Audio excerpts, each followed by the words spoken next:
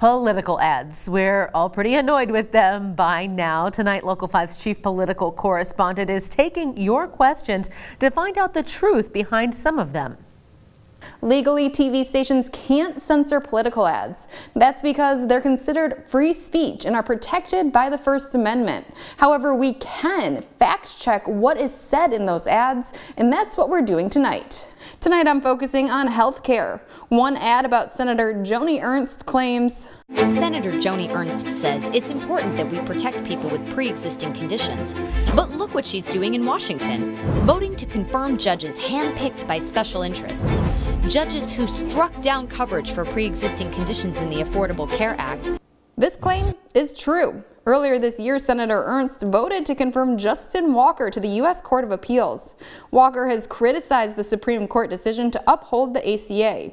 Ernst, however, has also sponsored a bill that would have protected coverage for people with pre-existing conditions. A healthcare claim made against Democratic Senate candidate Theresa Greenfield. Greenfield supports a new government-controlled health insurance system that could force rural hospitals to close, threaten employer-provided coverage, and raise taxes on workers by $2,000 a year. This claim is somewhat true, but it needs some context. A study published by Guidehouse, a nonpartisan consulting firm, found 52 rural hospitals could be at risk of closing under a public health care plan Greenfield supports. But in a debate on Iowa PBS, Theresa Greenfield said her plan offers the best protections for rural hospitals because Medicaid expansion has helped keep those hospitals open. We'll continue to look into the political ads you see both on TV and on your social media feeds. Be sure to send us your ideas at the number you see on your screen.